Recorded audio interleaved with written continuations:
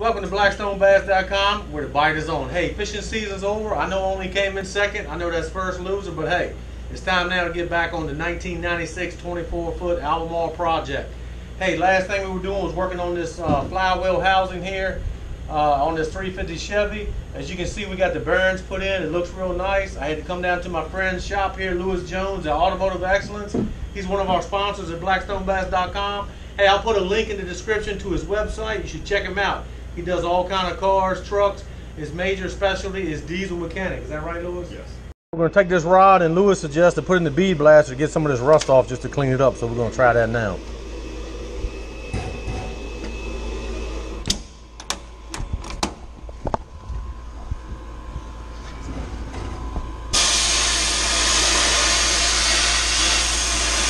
Fresh out of the bead blaster. Wow, looks brand new.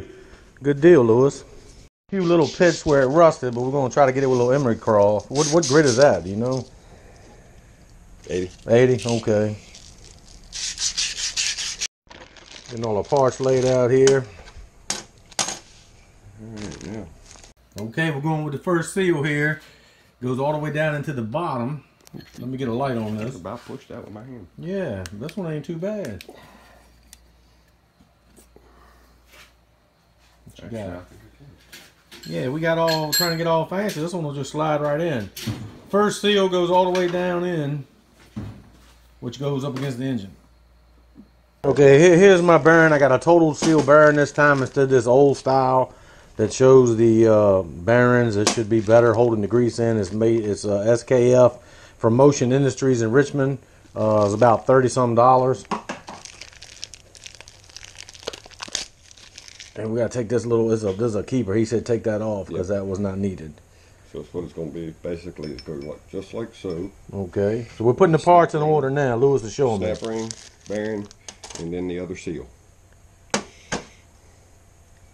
And these two go on there before the seal. Yep. Yeah. When you need a tool, just come to your friend's shop. Anybody need a socket? Look at this drawer, Lewis. I want to get back in here. That's what I'm talking about right there.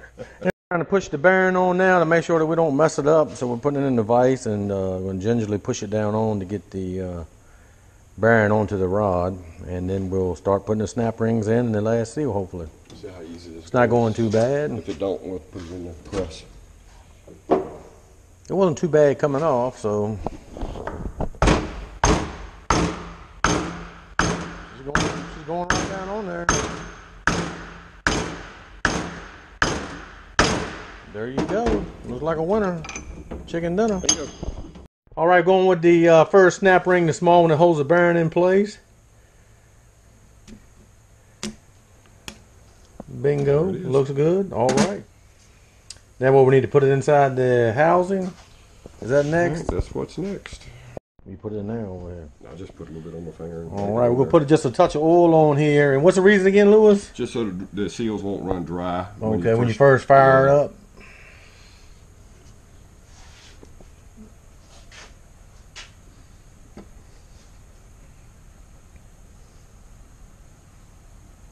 This bad boy's looking good.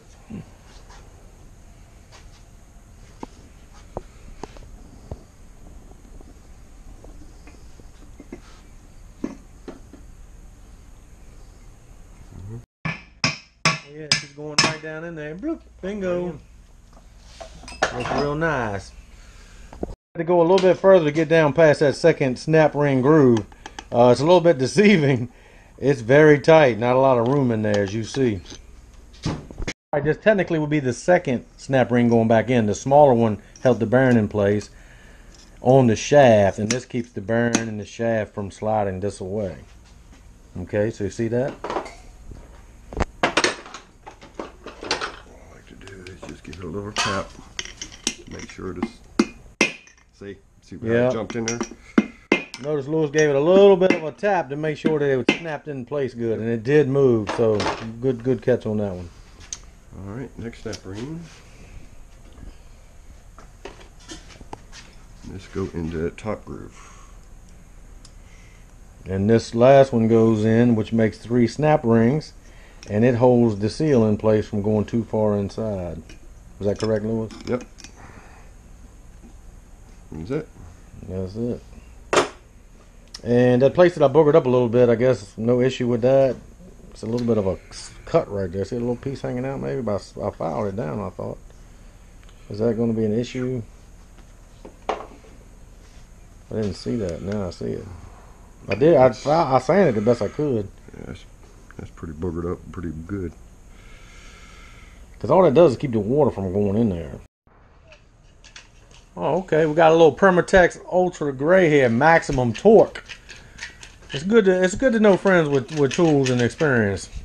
We're gonna fix that little spot that I boogered up there that I thought was part of the original seal, and go from there. But it's looking really nice so far. That's gonna be hard to do. You mean put it on my finger and rub it in there? I have to. It ain't gonna hurt none. Gets a little sloppy. That's all right. I might be able to do it right here. Look at that. Did you caulk windows for them? I've done a few.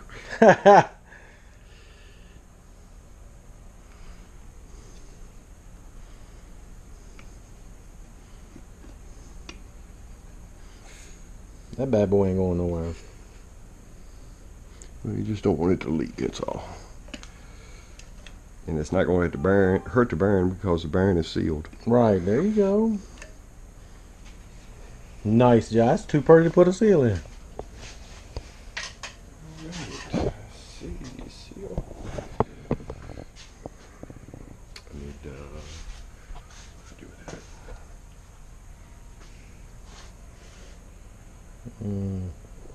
It's going to be too big. All right, now time for the last seal, right? Yes. And we'll be putting our life jackets on.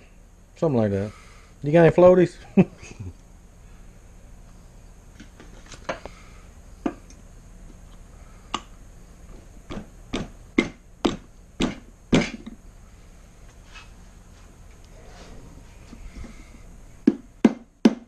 On this one, how we know how far it's got to set up against that O-ring? I mean, that snap ring. That snap ring. Alright, that should be it. That's it. I'll tell you what, not a lot of teeth hang out that thing, does it? That looks real nice there. Beautiful, beautiful. Automotive excellence.